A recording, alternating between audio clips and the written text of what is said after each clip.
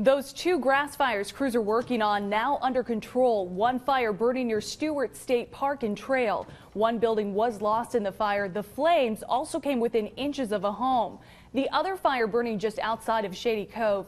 Oregon Department of Forestry engines and helicopters, along with Fire District 3 and 4, were on scene to fight the flames.